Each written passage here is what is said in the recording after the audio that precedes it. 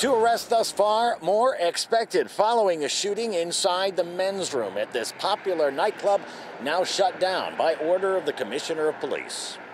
20-year-old Yaramell Benitez of Riverside Avenue is charged with gang assault and is among those alleged to have lured the victim, identified in court papers as Santiago, into the men's room at the club, where police say Santiago was beaten about the head and body before being shot in the pelvis. He continues to recover from his wounds. As far as the victim suspects, we believe they are known to each other and that this was a targeted incident. This was not random.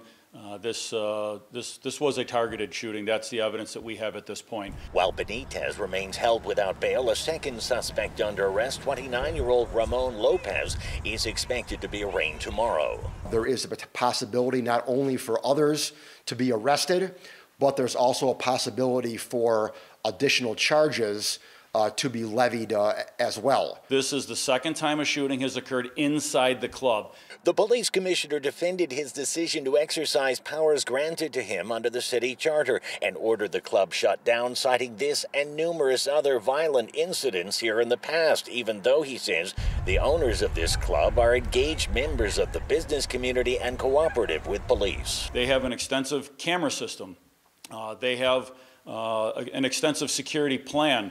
They have other technology, but there is a security lapse. Something is happening when guns are getting into the clubs. Not only are they getting into the clubs, but they're obviously being used. To me, it's baffling and really mind-boggling how someone was able to enter the premises with a loaded weapon and then discharge it in the men's bathroom. Fillmore District Common Council member Mitch Nowakowski, in whose district the club is located, backs the commissioner's decision, especially with the holidays coming up. We cannot have that club open when there are the potential of a large crowd of people in that space with measures that have clearly failed.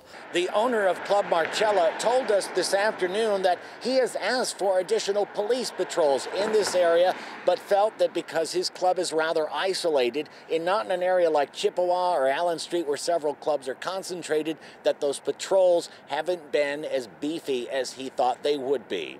On your side in Buffalo, Dave McKinley, Channel 2 News.